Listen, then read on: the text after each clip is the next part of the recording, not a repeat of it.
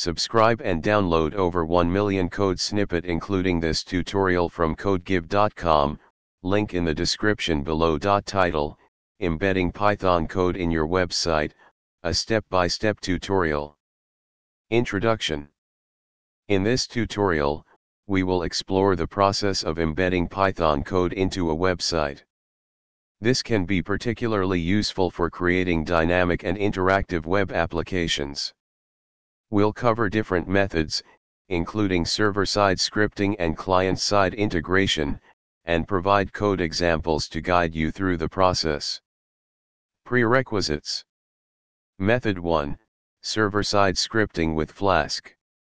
Step 1, install Flask. Step 2, create a Flask app. Create a file named app.py with the following content. Step 3, create HTML template. Create a folder named templates in the same directory as app.py, and within it, create a file named index.html. Step 4, run the Flask app. Execute the following command in the terminal. Visit http://localhost 5000 in your browser to see the result.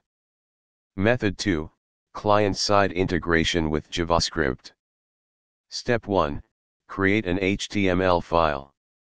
Create an HTML file, example index.html, with the following content.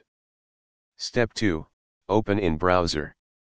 Open the HTML file in your preferred web browser to view the result. Conclusion.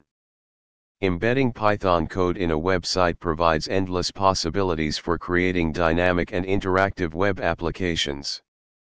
Whether you choose server-side scripting with Flask or client-side integration with JavaScript, understanding these methods opens the door to a wide range of web development opportunities. Explore and experiment with these techniques to enhance your web projects. ChatGPT.